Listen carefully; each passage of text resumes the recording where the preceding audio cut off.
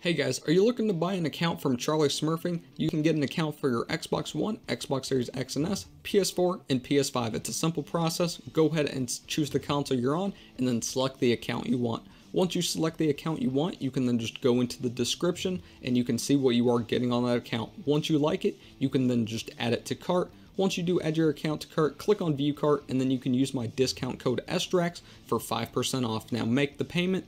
Once you do make the payment, you guys will get your account instantly. It's instant delivery at checkout and your email. You can also go to their review page on Trustpilot and let them know your boy Estractz sent you, and make sure to give them a 5-star. So I hope you guys did enjoy, and let's just go ahead and get back into the video.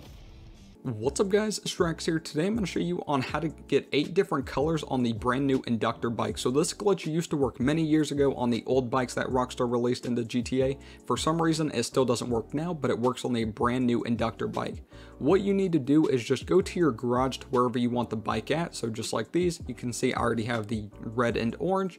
To do this glitch, what you're going to do is just pull up your phone, go to the internet. Now you're going to go to Travel and Transport. Go to the website called Pedals and Metals. It's called P&M Cycles.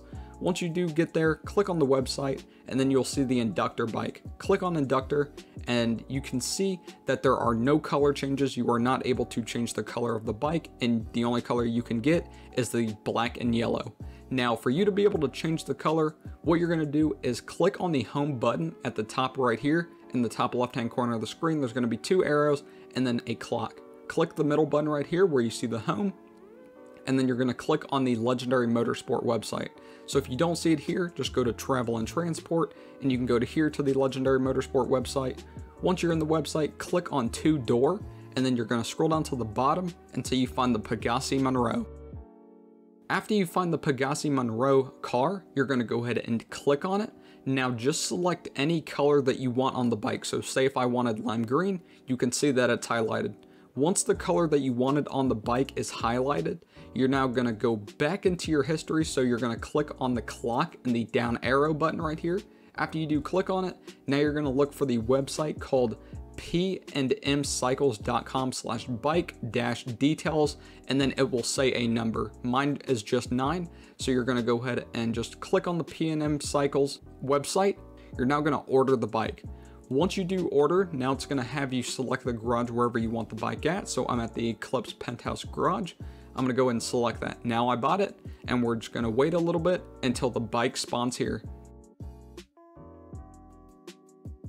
And just like that, after maybe around a minute, the bike is finally here, and it is not black and yellow, but it is green and yellow, just like the color I wanted.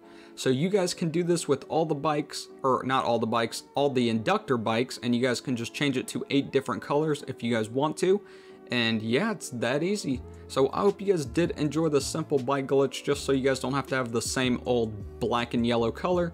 And I just thought it was something cool to do. So I hope you guys did enjoy this glitch. Please like and subscribe. Thank you guys for watching. Peace.